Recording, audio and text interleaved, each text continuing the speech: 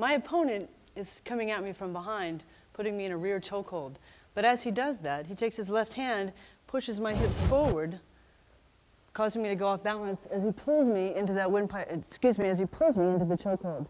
From here, I want to take my right hand and pull it down so that I'm taking some of the pressure off of my windpipe. And as I do that also, I'm turning my windpipe into the crook of his elbow, relieving some of the pressure there.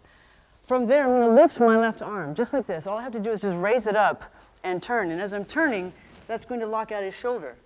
As I'm turning here, I'm going to reach across, grabbing his face. Turn this way so you can see. I'm going to reach across and grab his face, pull my hand out, and hammer across into the gram nerves, collarbone, all that nice area as I strike him downward.